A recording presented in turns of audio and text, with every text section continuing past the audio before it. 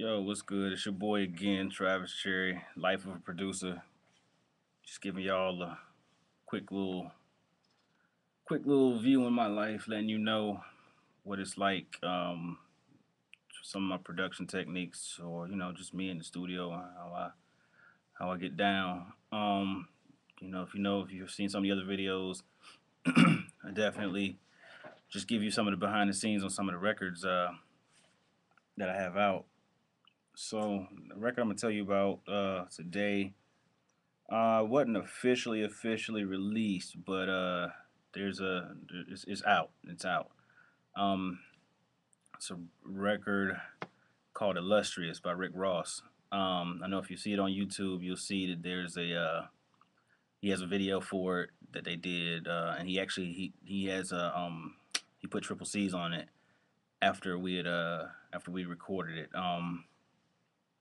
That record came together during the sessions for Jay Holiday's second album while we were working when we did a Wrong Lover. One of the Platinum Brothers' friends, cat named Eugene, he was back and forth with Rick Ross and his people, and he was asking for some beats for Ross. So uh, it ended up, being a CD of stuff that went to Ross for Ross to write to, and one of the beats that actually I guess the only one that he really wrote to as far as the rap joints was a record that I had did. I'll let you hear a little bit of the beat. I kept it simple. You know me. I'm from North Carolina, straight out of Raleigh, Wake County, Worthdale, all day, 925 Weston Street, Longview too. I represent Longview too. Um, y'all know us from the Carolinas. We chop samples. Shout out to Knife Wonder. Shout out to my man Black Jerus. Shout out to my homie Marshall Law the Beast and Post. Um, you know, and actually shout out to my man Soundslayer, because Soundslayer really he made me make the transition from I guess looping into chopping, because my man Soundslayer is he's definitely an ill chopper. He doesn't get his props, but as far as the beat, I just sat at home and I was chopping up the sample, and I know that Ninth Wonder I think had used it on Lil Brother's first single. But when I heard the sample, I was like, oh, it's got some other elements in it that I think he didn't really pull out of there, or maybe just what he felt on it. So it came together like this. Don't understand. Me I wonder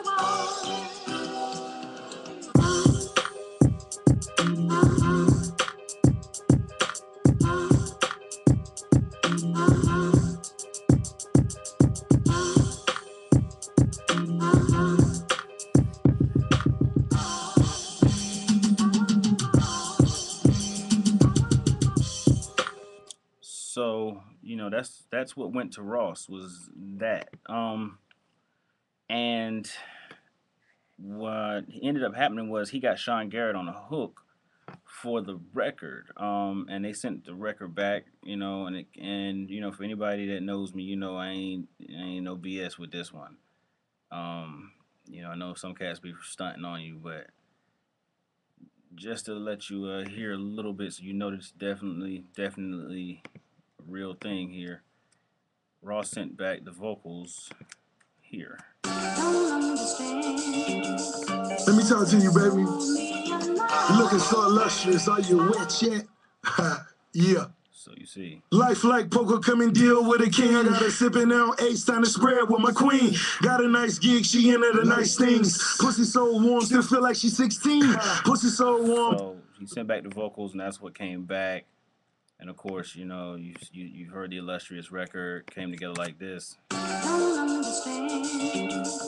me talk to you, baby. You're looking so illustrious. Are you wet yet? Yeah. Life like poker, come and deal with a king. Of course, you heard that, and you've heard the hook. High as I wanna be a mile away from heaven. As a motherfucking bird, you understand me. My heart, you might get it, you understand me. On the top of the mountain, you understand me. But when you come around the air that I breathe like love, I wanna fuck, touch, you make me wanna leave all the other system. So fun record. Crazy, crazy bananas record. Like I said, just one of those things just came together really, really hot. Hopefully in the future you guys will see me get back in with him and create another hot record. Ross is definitely a dope artist. So let's see. We'll see what happens. But like I said, definitely a fun experience, and he's also on another record that we worked on Jay Holiday's second album, Wrong Lover, and he killed it. Definitely look out for that. And that's all I really have to say about that record. Once again, it was a simple record. You're just more hearing my chop skills more than anything else on that record. And Ross, being the artist that he is, he smashed it. So that's another one of those behind the beats moments from your boy Travis Cherry. Don't be afraid to live out your dreams. And I'm gone.